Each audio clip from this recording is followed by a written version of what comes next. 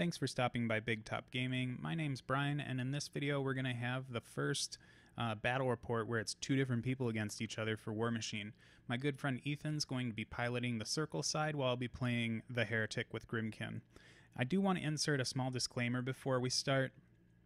COVID-19 is serious business, and it's not that Ethan and I are trying to side-skirt any precautions or safer-at-home initiatives that have been laid out. Ethan and I both live in very rural communities, and our respective counties have set forth their initiatives to slowly reopen things, and one of those is how groups can gather. Now, we've taken our precautions on each side. We both don't interact with many people, if at all. We're both working from home for the most part, and not really going out to do much other than just our normal local stuff. So we feel like we're pretty safe in what we're doing here, or what we're engaging in with this battle report, but I would urge you to follow whatever your city, state, county guidelines are, and not take me deciding to interact with an opponent as somehow meaning that you should be able to do the same without observing your local government's regulations. For the Heretic side, I think this is more what you would traditionally see in a competitive pairing. It's the same battle group as I had used in the previous Heretic video that we had. A lot of the things in here are really similar. We've got double Trapperkin, double Grave Ghouls, double Malady Men, double Madcaps even. And then the difference really is just that instead of bringing one unit of Nayslayers, we bring along two. I think it's going to be quite helpful to waterfall Fury between one, upkeep it at the start of the round and then move it over to the next one after that first unit charged and did their thing. And Ethan and I did go through a normal pairing process for like how you would in a steamroller event or something.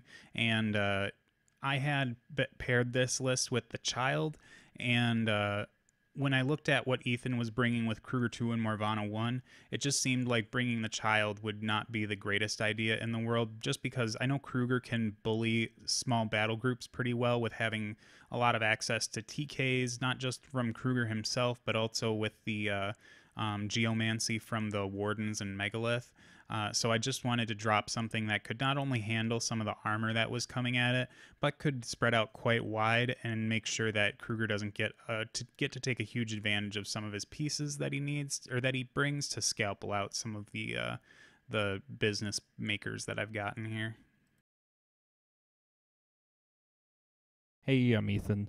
So I brought Krueger 2, and this looks like a pretty standard Krueger 2 list. I had P. Morv with me, but Krueger just seemed better overall in this pairing because it's Krueger, and I have ways to mitigate all Child's heavies, moving them around, and then against in the Heretic, I have enough ways to get around Feign Death with Sentry Stone sprays, Lightning Storms. I just have a lot of ways to make the board not nice for them, so that's why I went with Krueger, and this is pretty much what a standard Krueger list looks like these days, I think. Megalith, 3 Wardens, 2 Woldweirds, the Well, the Dogwood. It was pretty much mandatory. Hermit is pretty much in every Krueger list. I think what changes a lot is the wreck options. I took 2 Sentry Stones and 2 Stone Shapers. I've seen double Shifting Stones with only one rune, with 1 Stone Shaper, and then they just summon in another one. But I like to have 2 Stone Shapers. That way I can summon in like a Gallows Grove or something cute and try and see where I can go from there. It gives me more versatility. And without the battle engine anymore, I don't think I need 2 Shifting Stone units, and I think 1's just fine.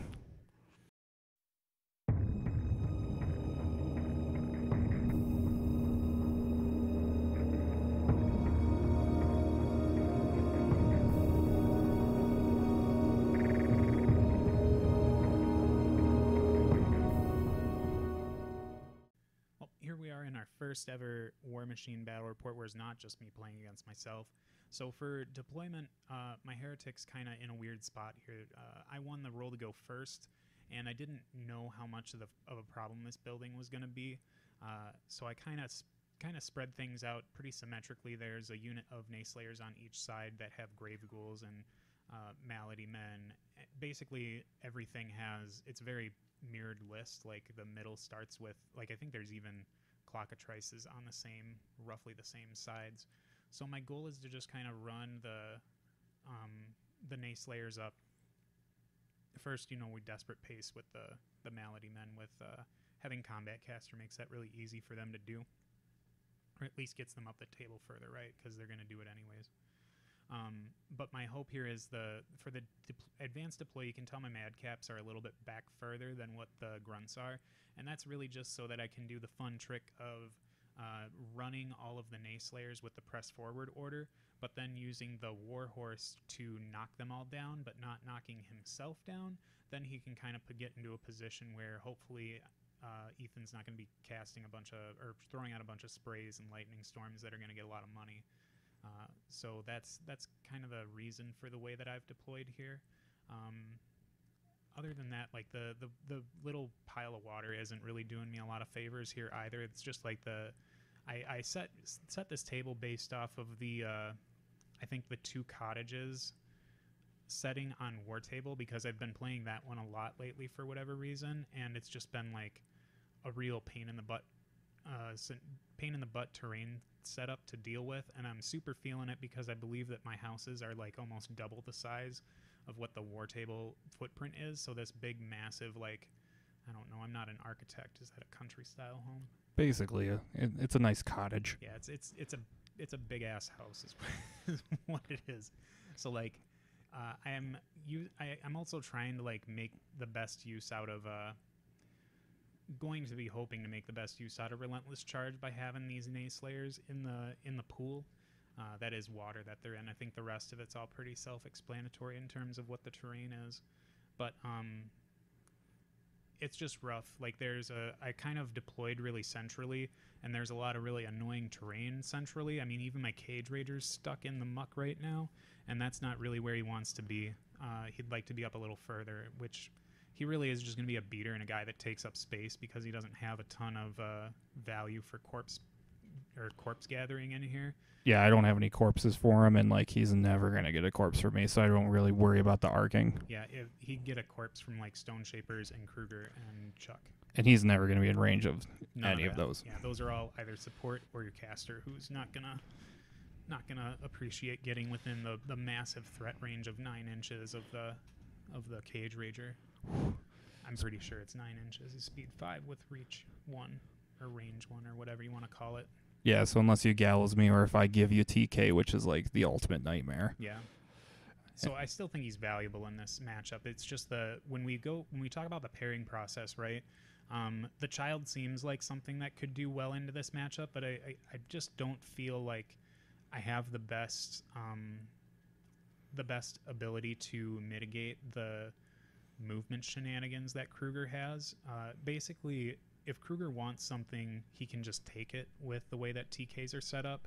And I felt like having this really wide Heretic list would do a lot of work, and I just really need to be cognizant of the Lightning Storm stuff. But you can kind of see here on the bottom side where I'm moving these Nayslayers now that I'm kind of just ignoring some of the spacing because I'm getting tripped up on my own models. The better thing for me to do down here would have been to deploy my army, or that side of my army, far, far away from Heretic on the very bottom side of the screen so that they could just burn right up between the cottage and the forest and just have a straight lane to get to where they wanted. But instead, now I've got to screw around with this stupid house right now, and it doesn't seem to be helping my army take up any valuable position on the table. No, and I gave you that side because I knew you'd get funneled through there, and I figured between that bottom forest and the house, I could put up some nice lightning storms. Even that on my side, I can have that well in a nice space to drift some AoEs, maybe RFP some guys so you can't bring them back. And it's just, it seemed like that was the side that kind of cluster you in and force you into the lane that I wanted you in.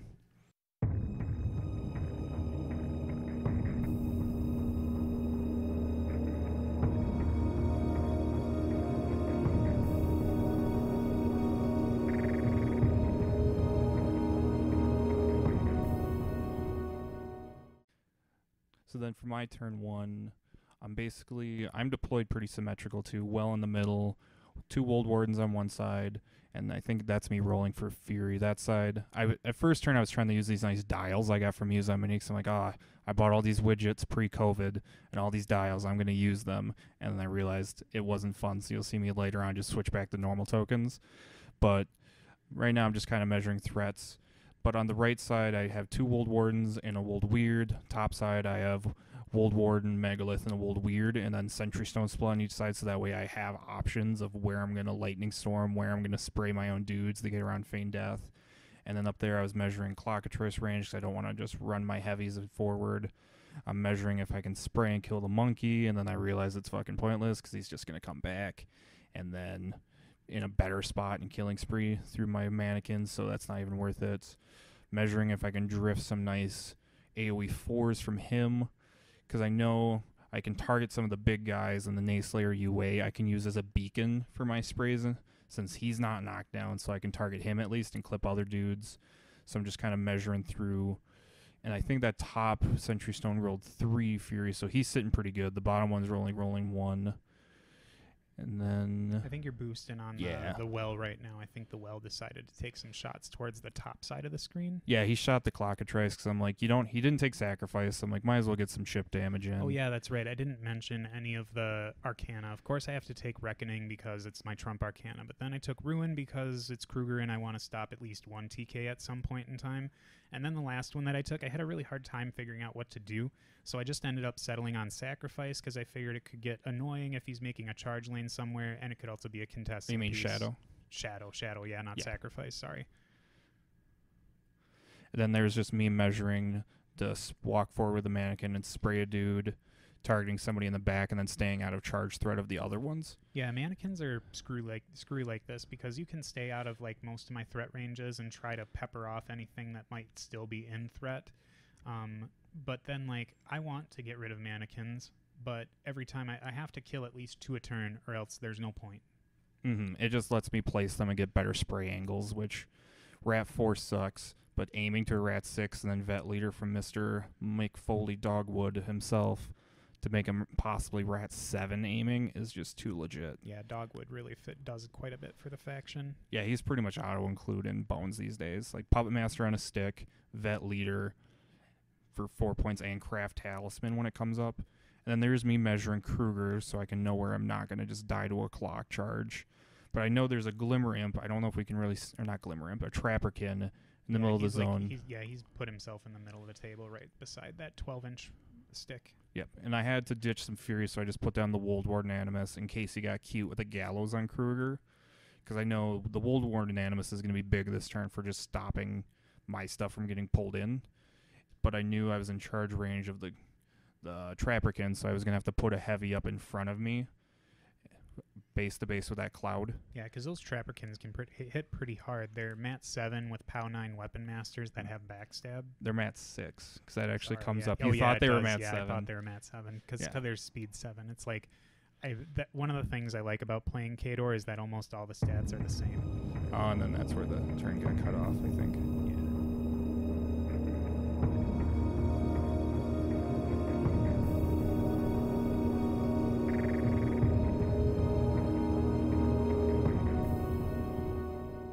Yeah, the turn got cut off. Now we jumped forward a little bit. I just ran up, pretty symmetrical on each side. My Stone Shapers ran way back just so they don't die to an assault spray, but that's pretty much it for my turn. It was only like a 2-minute gap, but that 2 minutes was what it took for you to move around. I don't think much of anything else left the table for me. So no, I only killed that one model turn one, which I knew you were going to revive because I totally forgot about it. Yeah, the Twilight Sisters are on that upper side of the table, so like they're kind of that's their job at least, is to stay up there. I also like they can heal the stupid Rager, so like that's fun too. But other than that, they don't really have a whole lot of value outside of just bringing back guys, but that well really screws with it. Yeah. So I ran the Glimmer Imp right up the middle here, mostly just to be a stealth solo that's on the flag. I probably didn't need him to be right on the flag, but this is where I've decided to put him. It just made sense. And this is where we were measuring some Gallows threats, because my Warden had to run up there the base the cloud to stop anything from getting the Krueger, so we're trying to see if you can Gallows a heavy and then trade it. Yeah, and that was since I've been playing so many factions back to back lately, I was like mixing the rules of Baron and mixing his rules with the Greylord adjunct. So like I'm like, oh, of course he's got spiritual conduit, so I can throw Gallows out 12 inches and just start pulling heavies and ripping them off the table like nobody's business. Yeah, and I put down the 10-inch widget, and you're like, my Gallows is 12 inches. Ho ho ho! I know. Like, I thought it was all. He's cool. a spell slave. No. No, he's spell slave and arcane assist or whatever it is. Not arcane assist. Yeah, I think it's arcane assist, like, because he gives you a free upkeep. Like, yeah.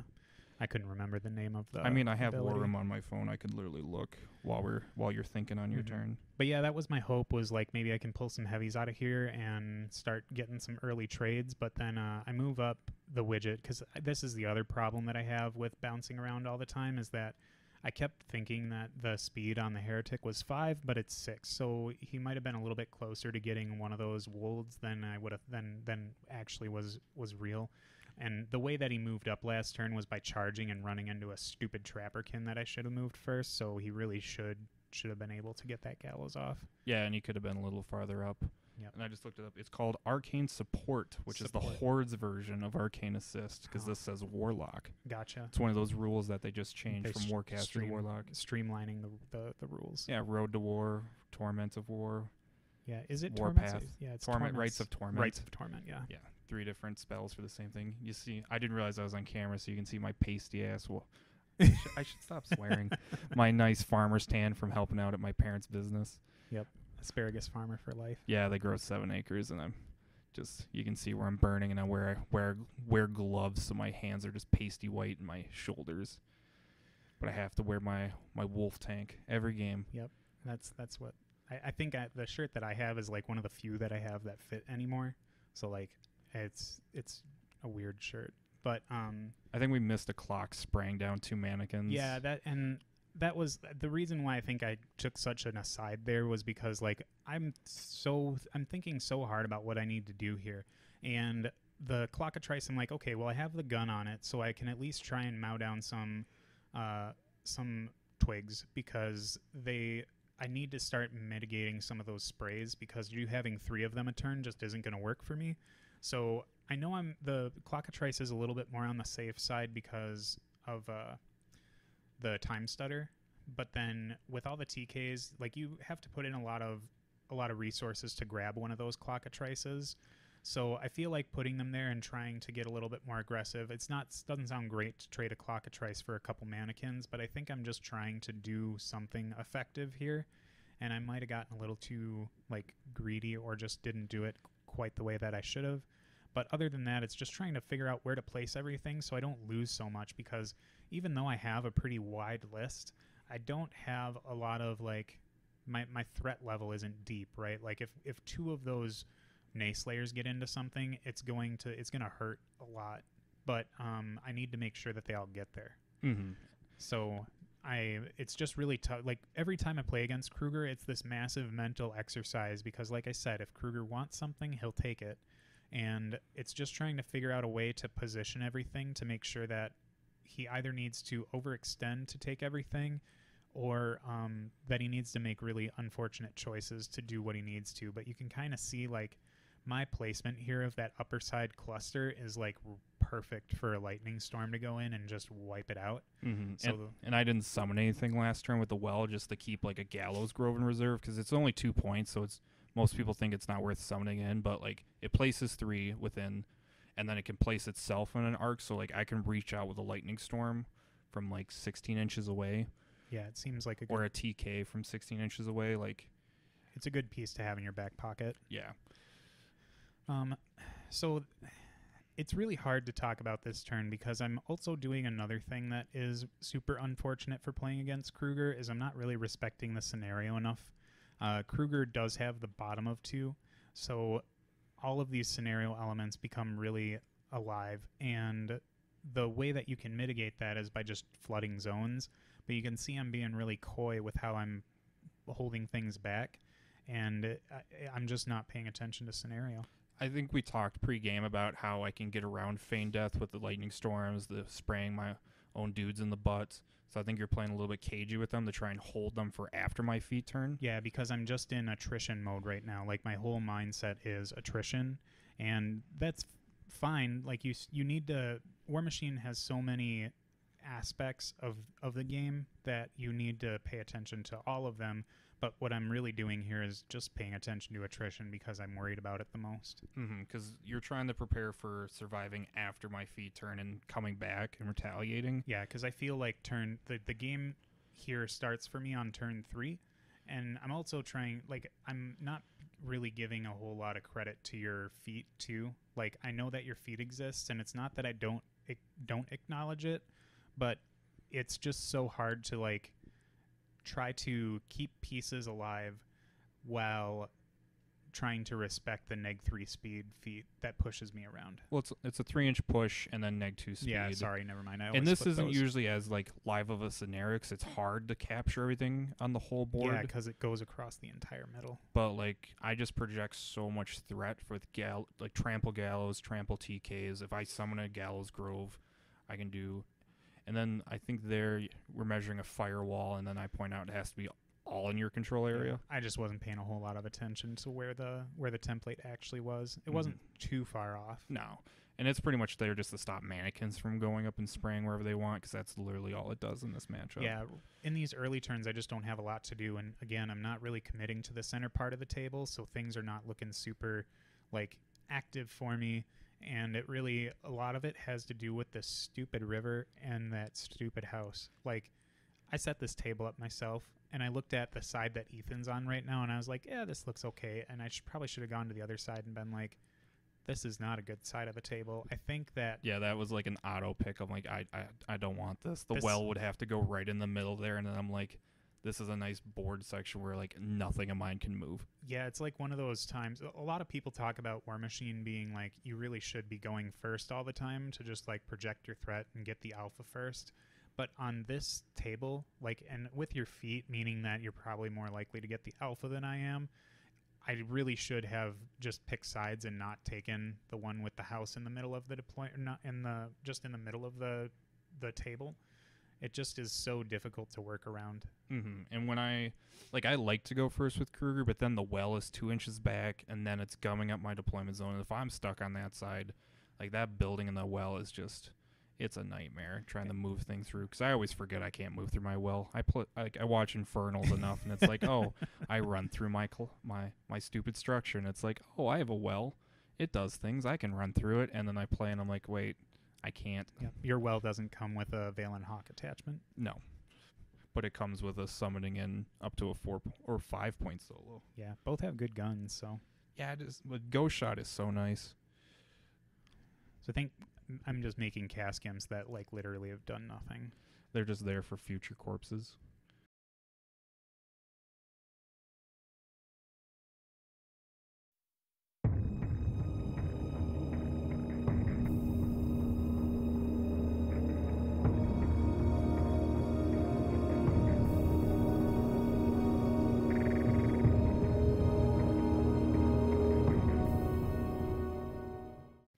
I think that ends up, I believe that finishes up my turn. I don't think I needed to change batteries here again.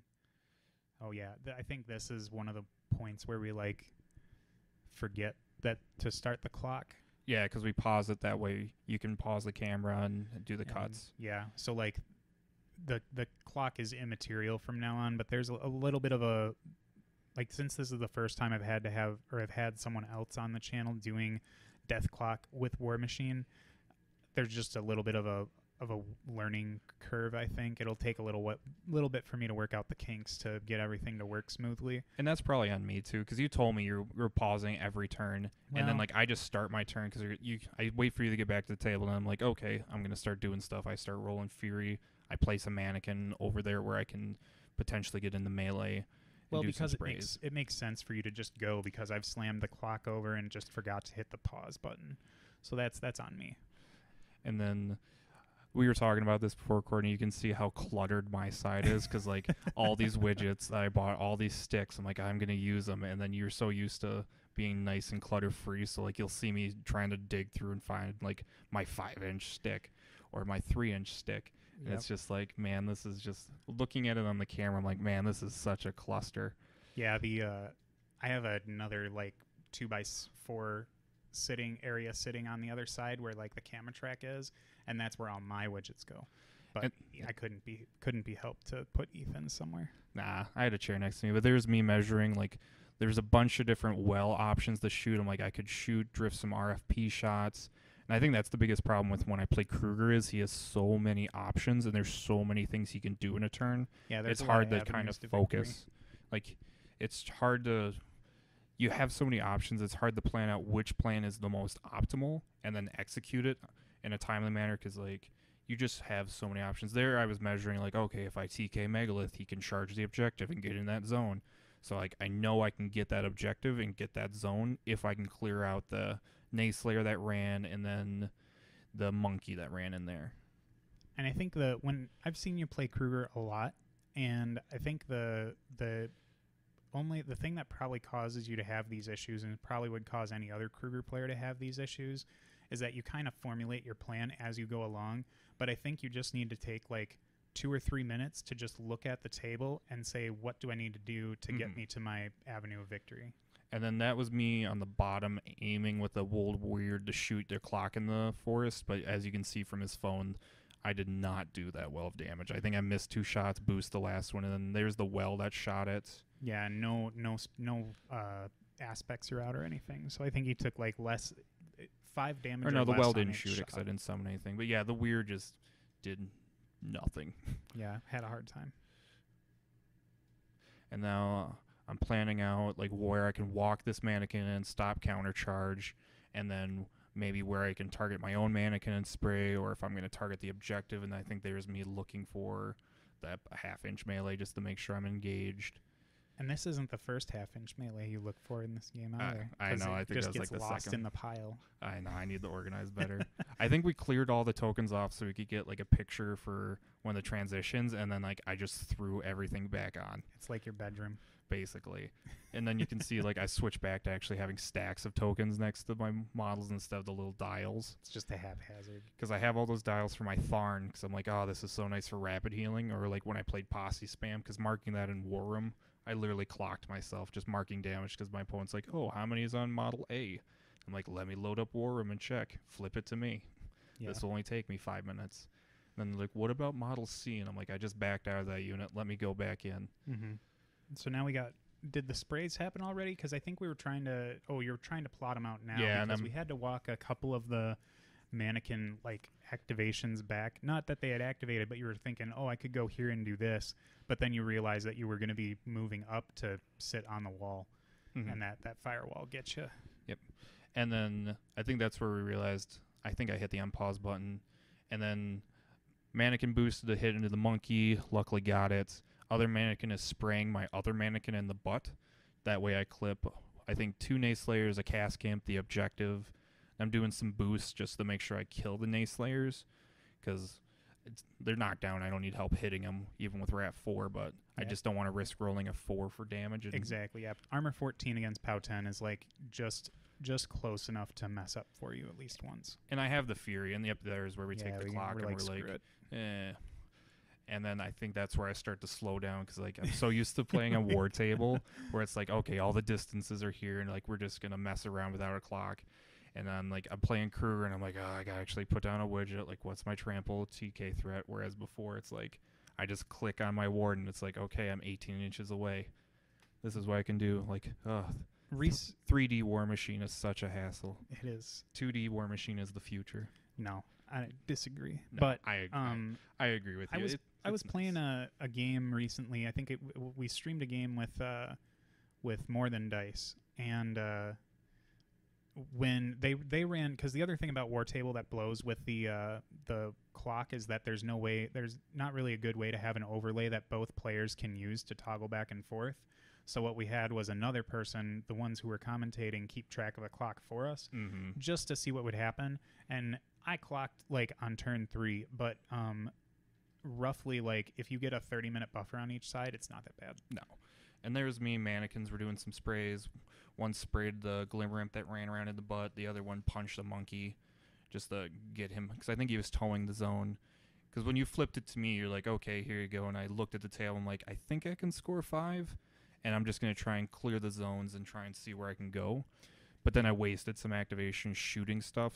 Shooting that bottom clock was just stupid. I don't think I needed to do that because I'm like, if I even damage that thing, you're gonna stutter it behind the forest, and then I can't get to it. Yeah, because then if I get out of like line of sight for TKs, or if I get deep enough into the zone to where TK can't get me out, then that really shuts down that idea. Mm-hmm. And I think I was like in a attrition mode where I'm like, okay, I just need to kill some clocks. Like, it's very rare I play in the clocks without sacrifice. Mm-hmm. So I'm like, okay, I can spread damage to this one. I can spread damage to this one. It's so nice. And they were measuring if I'm in Heretic range for Ruin, if I need to TK my own heavies. Yeah, and this is where I was kind of sandbagging Ruin a little bit. You were planning on doing a bunch of TKs on this turn, I believe, and I just figure sacrifice is going to be my way to kind of come through out of this like horrible shadow is going to be. It's out of habit. You're like, I'm playing I just take it all the time. Yeah. I have sacrifice and ruin. That's what I do. Yep. But I figured I had to look up what shadow did. Yeah. That's right. Not a whole lot of people play that. They don't value it enough, I think. I originally was going to go with Ill Omens, but then I was like, those numbers don't matter enough for a one-way swing. Mm-hmm. And I knew, like, Shadow. Shadow. Yeah, Shadow. There we go. You weren't going to be able to use Shadow, like, to kill my heavies, but you could, because, like, if you summon something with Shadow, I'm just going to TK it away. Yep. But you could use it to summon something in a zone and, like, that. So it wasn't a bad option. It's just it loses some of the versatility of, like, trading a heavy for nothing. Yep. Oh, I get it. Oh, man. I had an idea that'll come up later. I'll talk about it later. Ooh. But yeah, I really like, again, getting back to my earlier turns, like, I did not put anywhere near enough stuff in these zones to contest things out. Like, I know that Krueger can just sweep scenario out from under you, like one of those people pulling out tablecloths with all the glassware on it, and I just was not in the right mind. I was like, oh, a monkey will be fine, and then I'm like, nope, a monkey's not going to be fine. It's just going to die to a Wold Weird or a boosted spray. Yep, and there's where the well shot the clock basically did nothing, and then summoned in the Gallows Grove. Yep. Because I knew if I went, because that clock is just in your control. So I'm like, if I need to start the TK train, Krueger's got to do it because there's the port. And he can't afford to get too close to me if this goes bad. No. And, like, I know, like, because Krueger's going to TK, I'm like, okay, do you want to ruin? I got 5 more Fury. Like, whereas if I do it with a Warden first. I thought about it for a second. And then I knew that sacrifice was probably going to be the way that I would be going. But, yeah, I didn't ruin it. It's a short version. Yep, so I TK'd him around, realized I could TK him out of the zone, but then I'm like, I think I'll start measuring here pretty soon. I'm like, if I feet where I'm standing, I'm going to push 1.5 inches through the forest. And I think that was me holding down the inch. Then we're like, another 1/2 inch would just be just out of the zone. Which, for the record, is right underneath Ethan, but he said he couldn't find it. Yeah, I know. I even in this picture, I can't see it. And then there's me measuring my 16-inch control area thanks to the well. And I'm like, I got spoiled with War Table with the feet because it's so nice for pushing stuff. Like, yeah, you just know exactly what's in his feet range at all times. And then you could just easily measure where here I got to hold a laser with my shaky hand. You see, oh, nope, that's not straight on. Then I push it, and I'm like, nope, that's not straight on. Then I'm like, nope, that's not straight on. That's like, almost straight on. I think you were also kind of figuring out where you wanted Krueger to go because I think you haven't moved yet, and you feeded and then moved. Yes, because I knew... Because that, the Glimmer Imp that charged the Wold Warden in front of me is currently in my reach. So I wanted the feet push it out of melee with me so I could do some cute things with my gun and maybe kill some miles in the middle zone, even though I forgot that that's a Trapperkin. I forgot the Glimmer Imp has stealth. Yep. So, like, it didn't really matter. And then there's that knockdown one that's in the zone, but he's out of command because the Nayslayer UA is all the way up in the woods. Yeah, he just went where he needed to instead of doing anything normal. I think I've also been playing with Tactician a lot lately, so like this is what Tactician does to you. You actually have to play the game and relearn how to play things. And there's me pushing heavies back, pushing stuff back. And the nice thing for the feet, if you clump stuff up, like I didn't catch the back stuff, so I was able to push the front stuff into the back stuff. So like those are some nice Lightning Storm AoEs if I wanted to go for attrition this round. Like, if you would have flooded the zones, I could gum just stuff up. Start pushing. Whatever you don't push back just dies to lightning storms. Yep. So my army is not very, like, tanky. Krueger moves up just outside reach because I'm like, okay, I'm going to start shooting some stuff. Krueger's got my nice reload 2 gun, boost a hit the guy in front of me. Then I'm like, oh, do I want to shoot the Nayslayer? And I'm like, wait, he's knocked down. Yep. He's out of command, but he's knocked down. The top ones have feign death on them from play dead, but the bottom ones don't. Mm-hmm. So there's that. And all those little wooden tokens are the ones that have been affected by feet. Yep. And then there I TK Megalith 2 inches forward, so now he can charge the objective and get into the zone. Krueger's sitting on 1, and I think at some point here you point out I gave I gave Heretic TK, which is like, oh no. Mm-hmm. Because we're both Gallows casters, we're both Rebuke casters. Like, there's one spell you don't want to give him. Yep, the TK is the danger zone. Like, the Heretic's got a thick enough focus stack to where he can really make it dangerous. Yep, Megalith goes in, kills the objective. Like, and this is me in full on, like, I need to win this turn or I'm going to die. Because, like, there's Krueger on 1 camp. I didn't even have enough Fury to put up the Warden Animus, so it's like, yeah, I'm gonna get Gallowsed. I'm gonna get TK'd. The boosted potentially. Clockatrice paralyzed shot'll, like, getting that in first, then TKing, then Gallows, then the Heretic still can. If I don't do anything else, the Heretic wasn't affected by feet, so he could charge in and just get you. But at that point, you had pointed out also that probably 2 Gallows or a couple Rebukes will just get you like that.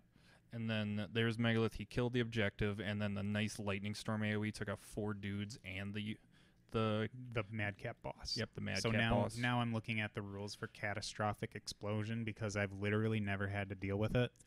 I'm usually pretty protective with him, but this game, like I said, it was just not the greatest. And now my Catastrophic Explosion doesn't really go out far enough as I would have hoped. I'd be like, oh, I can maybe clip these twig dudes because I'm still living in the world where I'm going to get another turn. Like, hopeful Brian. You got to be optimistic in Warmachine. I'm always optimistic. So it comes back towards my own guys and just blows somebody else off that was the actual Madcap boss that I just took off. Mm-hmm. So it doesn't, I think it does some damage to my Clockatrice, and I blow it up enough to lose an aspect, which I wasn't super yippy about because I wanted to keep him around with as little damage as possible. Mm-hmm. So I used Knowledge of the Damned to re-roll this one. Because I think you did 5 to the 6, which would have been just enough to take out your spirit. And even though they repair each turn or auto heal, like, that's, you don't want to just lose the system. If you could have stuttered off your own AoE into that zone, yeah, then it'd be that'd be a better deal. Oh yeah, but I just didn't want to make the Clockatrices any harder or easier to get, because like I said, if I make it to the next turn, then the Krueger spray can happen, and this way I guess I don't have to worry about healing up 2 different aspects with the Heretic, because then I'd have weird activation orders. And then there's the Warden. He trampled into the zone. He missed that stupid the Glimmer Imp. The Glimmer Imp. No, the Nayslayer. Wait, he was knocked down. Or no, he's not. He's on his feet. He's just pushed. Yeah. So I missed because I needed 7. I didn't care. He's in the zone. Nothing else is there. There's me TKing my heavy forward and charging to clear off that guy once I realized he had stealth. And then I get to trigger my trap card. Yeah. I was like, oh, here comes Shadow, which I forgot all about because it's like, because who uses it? It's such a situationally awesome one. And I didn't, like, my storage area is a mess right now, so, like, I didn't want to have to ask Ethan to reach 5 feet above his head and grab my other Cage Rager. So I decide, like, I'm going to put a Cage Raider at the back of this zone. And then I'm like, nope, this is not the best place for him because you can just TK him out. So I'm going to put him here. Because you're like, I'm going to put him on the edge. And then I'm like, I'm going to be nice and say, if you put him there, I win. This Cage Raider's got some moves. So he's just, like, moving around to, like, 3 different places. I'm like, then I'm going to move him back here. And I'm like, no, you can TK. But now I'm going to base the flag. Because you're like, oh, you can walk in TK 13. I'm out here. I'm like, no, I can trample in TK. Yep. It was just so messed up. So now I'm like, oh, can you actually get to me on this flag? And I'm like, how about if we go to this other side? Like, and I'm like, it's just like the world of, like, figuring out the vectors of, like, how screwed am I? Because I really think that I can get this sacrifice thing to work, like, or not sacrifice, this shadow play to work and make it so I don't lose this game. And there, I missed the charge attack that I boosted. I bought an attack, so there's still a Glimmer Imp right in front of my old Warden. It's like, I like, okay, like, my plan has gone to not good because now there's a full health Cage Rager and a Glimmer Imp. So I'm like, this Warden deck here, he's going to have to do some work. I walk up, give him Stone Strength, so now he's a respectable POW 18. Ooh. He's a Fury 3 heavy. Oh boy, a Fury 3 heavy that doesn't charge for free. And then there's me measuring Dogwood to see if I can maybe get Puppet Master on him in that cloud. Yeah, because we played the cloud as though it were one whole cloud, not 2 3-inch AoEs slapped together. And then there's me measuring Hermit. I'm like, if I could have walked, ruined, and then TK'd him into the zone, but now like I can't. I don't have the Fury to TK him because I need the spells. So like Hermit, that proxy base, I think we're going to put down soon. No, we're just going to measure him running 10 inches. Going for it. Yeah. You're like, you need the point. Yeah, and I don't want to forget. Because I'm like, if I do this Warden first, I don't know if I have distance to get there. And I needed Hermit to move out of the way for Dogwood. Because now he walks in, toes the cloud. Puppet Master's the big boy because he's so good. And he's in range for Vet Leader, so I only need 3s to hit. Yeah, I did plop down a Cage Rager because it's the most tanky thing that I can throw out there.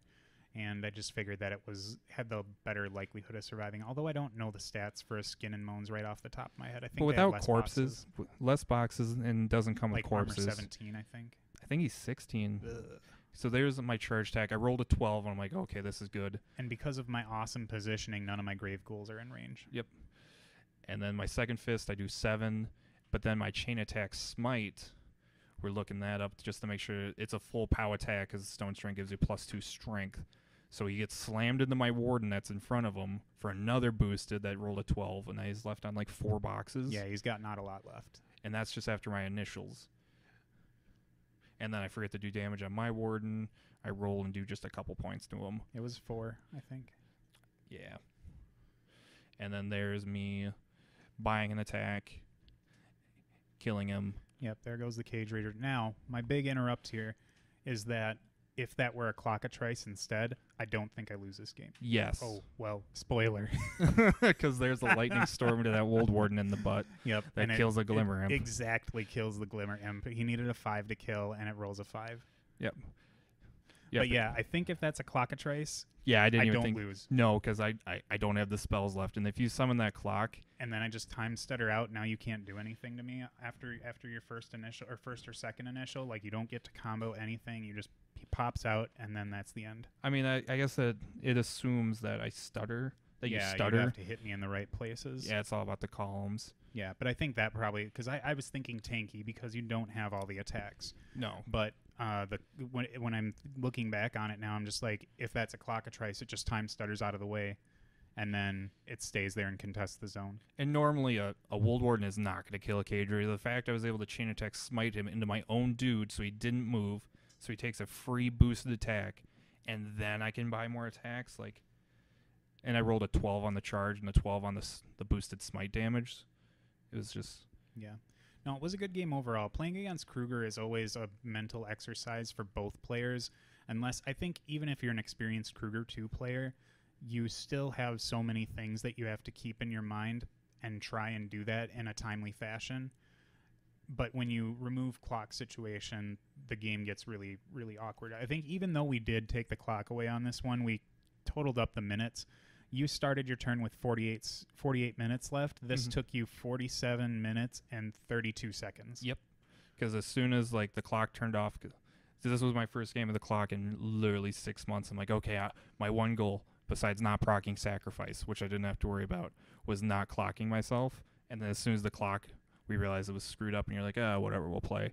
Like the pressure came off, so then all of a sudden, like now I could think about all these Krueger plays, and it's like I don't need this. And you made it. So you made it just under the wire, but I do think if that's a stupid bird, if that's a bird, I think then I kill Krueger right afterwards. Yep, because that clock is gonna stutter out of combat. He can spray me. Yep. For free. Well, that clock stutters out of combat and then goes away forever. Oh, I thought it gets to activate on your next turn. No, I think it goes away at the end of the turn. No, it gets to activate next turn. Oh, well, it can't make it. It can't move. Strange. Oh, see, this is what we get for never playing Shadow. I'm just not used to all these Arcana and everything. It's removed from play after 1 round, and the War Beast cannot advance. Get to do something. Yeah. Sweet. Well, Shadow is way better than what I think people give it credit for. It's just Sacrifice, even with after the clock nerf, is so good. I know it's still a good Arcana, but like, yeah. And like, it's not as good in Bump. I just like if Shadow were sacrifice in this game, it wouldn't have done anything. No, I just wouldn't have been able to willy-nilly shoot clocks and do whatever I felt like. Since you have low amounts of activations and I have a lot of places where you need to pay attention, it was a better proposition to have that contesting model. And it did what it needed to do. It's just like I said, if it was a bird, now that I'm thinking about it, it probably just would have been better. Yep, and then we realized when we were talking afterwards, like, I'm like, why did I charge that heavy? And all I have to do is walk into stealth range and lightning storm it, and then even if he ruins it, I have the second warden come in. But I think I was worried about missing, so I wanted to charge, boost my initials, boost both my initials, but I think I had the TK myself, so I'm like, a boosted 8 and then an unboosted 8 is worth it. And then I was like, I forgot all about Shadow. Yeah, it was harsh. But if you are a burgeoning circle player, leave some comments below and we can have Ethan answer them. He's our resident circle expert, best circle player in the universe. I wouldn't go that far. I mean, when you're like the only circle player in your meta that exactly, yeah, like in all of Wisconsin there's like 3. Yep. And I'm like a Minnesota player now because I was living up in River Falls. You'll always be a Wisconsin player to me.